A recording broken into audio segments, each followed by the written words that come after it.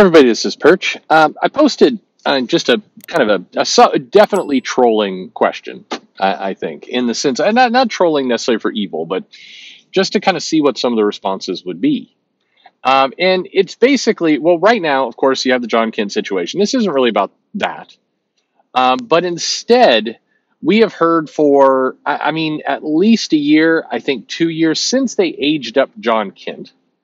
Since Bendis did that bit where you had Super Sons, Tomasi was working on that, and then they age up John Kent.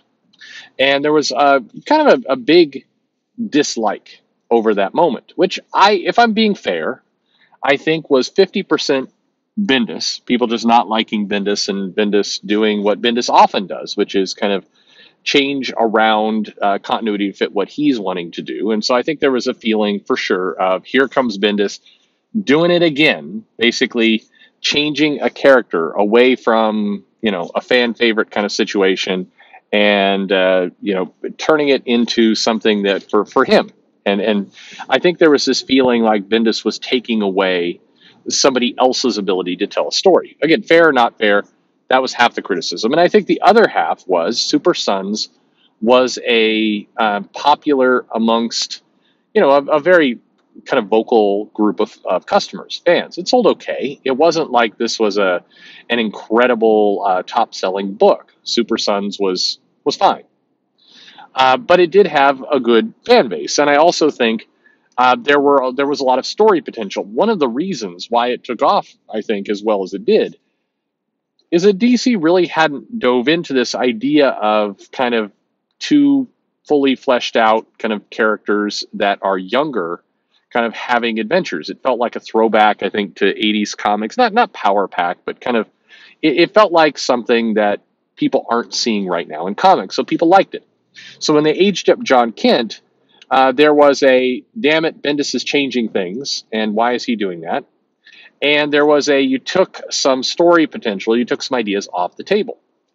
And we talked with Philip Kennedy Johnson and briefly kind of mentioned this, and he points out, I think correctly, that yes, you did take, I appreciate his honesty, that you did take stories off the table by aging them up. It's not hiding from that. I appreciated Johnson's honesty in the sense, I don't know if not honesty is the right word, but a lot of people are shying away from that. They won't even acknowledge that piece.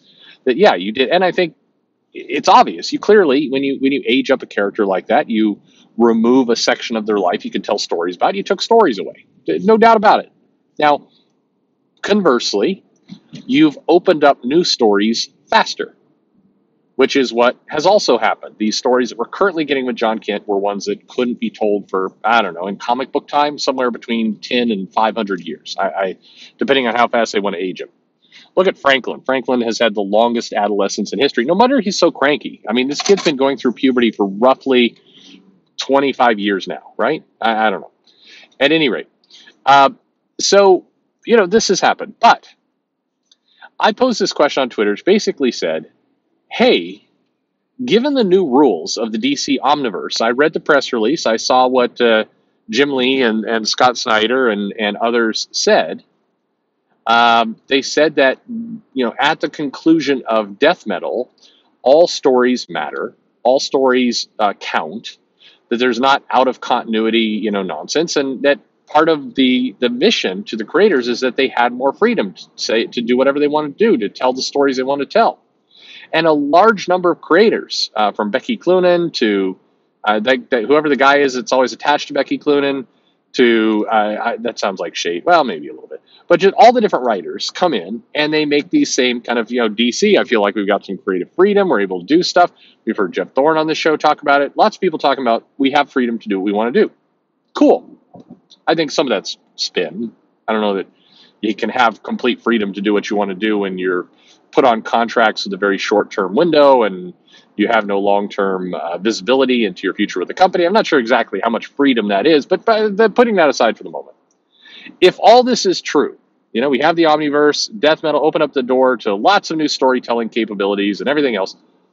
Couldn't DC have their cake and eat it too? Couldn't they right now produce a Super Sons comic that's out on the shelves that people could read that features young meaning before he was aged up John Kent and Damian having adventures, and you could still do what Tom Taylor's doing over there in the 17-year-old Superman book. Why couldn't you do both?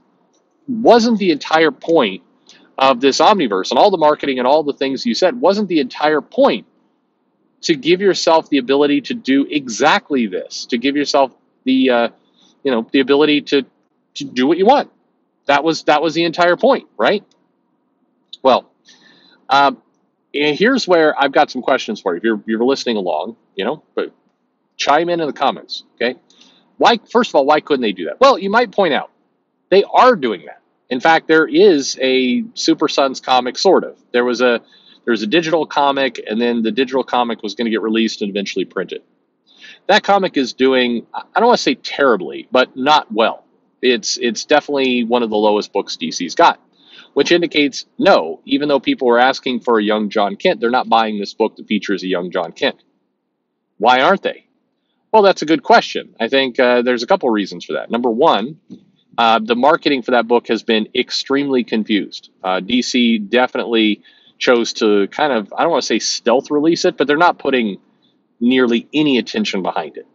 If this is something people think can get out there and get some promotion, they're not bothering with any of it. As a result, it's going under the radar of most people. A large number of people who are John Kent fans who say they want Super Sons are unaware that this book is even being made. Number two, the whole digital first and then we're going to print it strategy clearly is not thought through. It's not working. People are not understanding that it's, you can get it in print later, or maybe they feel like if it came out in digital, then it should be cheaper when it comes out to print because it's old at that point. Who knows? But it's not working. So that's a clue for DC for a large number of things in the future. But the third one is immediately so I posted this and a couple of people came in going, "Hey, jackass, they are publishing this book." I'm like, "Yeah, I know. That was kind of the point." But other people came in and they perhaps gave the most chilling comment of all, which is, "But it doesn't matter. We know where this story is going. It doesn't matter. If they tell stories set in the past, we've already seen where everything is going. Now, whether they're talking about an aged up John Kent or John Kent is bisexual, who knows what they mean by we know where it's going." But the point they're making is, I have no interest in this story now, even though I like these characters, even though I've been shouting from the rooftops, de-age John Kent for 2 years more, however long it's been. Even though I've been asking for this, pushing for this, and everything else, I'm still not buying into that comic that features what I want, because it's set in the past or it's set in a timeline that's not the current timeline. If it's that, then I don't care. I find that really confusing. But also, isn't that completely damning to the entire idea of the Omniverse and everything that they set up? I mean, if the point was to make a landscape for comic writers to be able to come in and tell any story set at any point and it all counts, well, the customers are telling you it doesn't count. And we could say, oh, well, those are just the loudmouths on Twitter. Okay, that's fine, but the sales are terrible. This comic is not selling. It's not selling top digitally, at least as we can tell from the charts. It's not selling in the printed version either. It's basically not working. So maybe it's not working for a completely different reason for what people are saying online, but I suspect it's the same. I suspect a lot of people are looking at this going, this isn't the real John Kent. The real John Kent is now 17.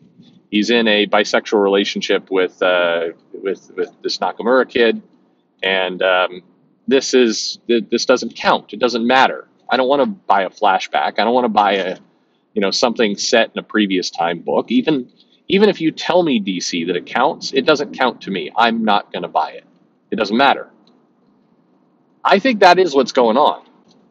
I don't think that it's a bunch of people who are protesting buying the book because the character is now bisexual. I don't think that's it. I think it is purely that, because keep in mind, Super Sons, this book, came out at the beginning of this year. It's been out for a while, long before Tom Taylor was ever announced to have anything to do with John Kent, and it wasn't selling. The customers were sending a message that basically was, hey, you know, I hear you that all these stories count all the time and the Omniverse makes it all matter, but this isn't the current, quote unquote, the current look, the current spin of the character. Therefore, I don't care.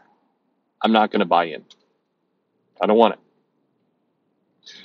The only thing I can conclude is the entire idea behind the Omniverse everything counts. Is that it's a failure. It People don't want it. It's not working. The idea behind it may have been a good one, but doesn't matter. It's not resonating. And the fans are basically telling you that they are going to pay attention to current continuity, quote unquote, current time continuity, and nothing else. And the implications of that are pretty significant. What does that tell you about things like the Legion of Superheroes, which is in the other direction? It's in the future. Does that suffer from the same fate? Legion has had a hard time making sales in the last 20 years. Once upon a time, that was the strongest selling book that DC had. It was at the top. 12-year-old Jim Shooter wrote that book, and it was selling way more than comics today. It was set in the future then. What's different? Why was seeing a comic set in the future okay then, but not now? What's changed? Well, I think one thing that's changed is we've taught people that kind of other times, we've taught people that continuity can be easily erased, adjusted, changed, that it doesn't matter. No matter how many press releases you put out that say, the Omniverse, now everything matters, you're not fooling anyone. There's been too many retcons, too many alterations, too many shifts to the point that basically go out of their way to say these stories don't count. The Legion of Superheroes back in the 70s or 80s or whatever it happens to be, even further back, that 60s, those comics didn't all count. It wasn't like they were defining the future of the DC universe. There was likely a bunch of adventures there that didn't matter in the sense of defining what the world was going to be. It just nobody worried about it. They were entertaining stories and it was good enough. But then when the company went in and started actively saying, this counts, this doesn't count, we're retconning this changes, now the future you thought you knew is not what you knew. The second you start doing that, you're basically locking all the readers into one timeline, into one perspective of how things should be. And you're sending the other message, the damaging message, hey, all that other stuff, it doesn't really matter. You can still make money off Elseworlds books and what if type books, but there you're going to have to really bank on a pretty strong writer and creative team. Tom Taylor can come in with Injustice or with Deceased, and it can make a lot of money as an Elseworlds kind of tale because you've got a top artist on it, you got a top writer on it, and it's telling a pretty self-contained story, and so people can buy into it. But at the same time, nobody believes that Deceased matters. That if you're making big plot developments there, it doesn't count. Nobody cares in the sense of plot progression. They care because it's a good spectacle. And that's very different. But the Super Sons example is interesting because it's revealing on a bunch of different fronts. First off, it says that the people have been loudly claiming for I want the real John Kent back. I want the de-aged John Kent. When given that opportunity, they didn't go in. They ignored it. Why? Because they felt it didn't count, which tells us the comic publishers, if you want to sell your story, you're going to have to make sure you're sending the message that it counts, that what they're reading actually matters. And in today's current state of, hyping up press releases at USA Today and other places for your characters, you're going farther and farther away from this story counts. I do believe they left a lot of money on the table with Super Sons. I do believe that the fallacy of, hey, we are creating this world where everyone can come in and tell stories from different perspectives and get that stuff over. It's actually, it's a nice idea. It's not going to work in practice.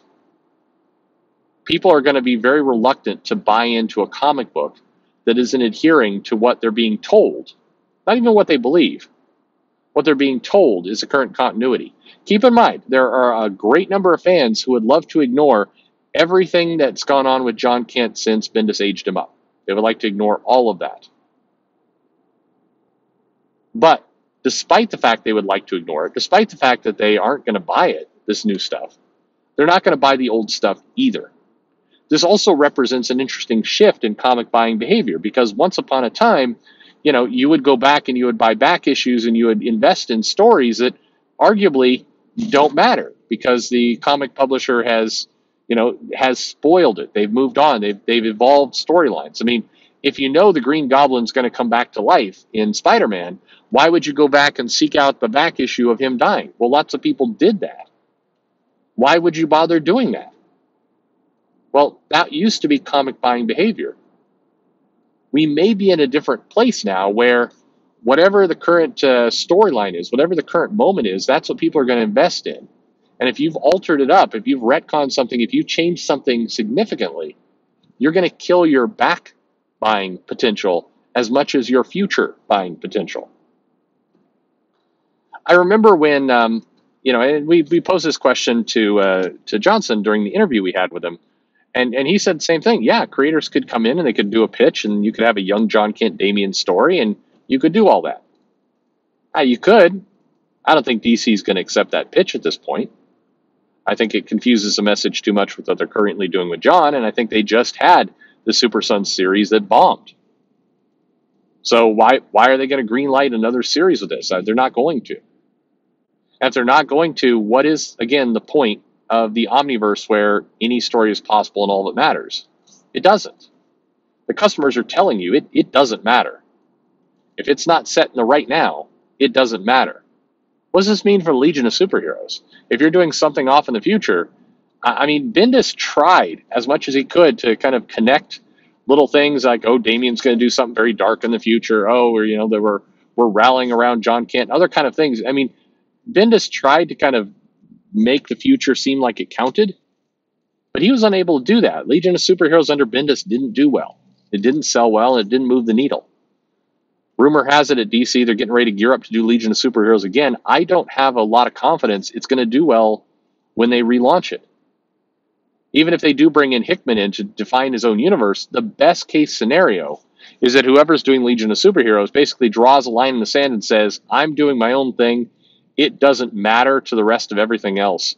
And we're going to create entertaining stories. You come in and you dive in, but it's almost separated from everything else DC does. It's kind of what you have to do. If you don't do that, I don't think anybody's going to buy in and care because you set the expectation that the current timeline is the only one customers should care about. I find the whole Super Sun situation really fascinating because even when giving the customers what they asked for, DC has basically moved on, and the customers have moved on with it. Even though people want this to happen, it's not going to happen.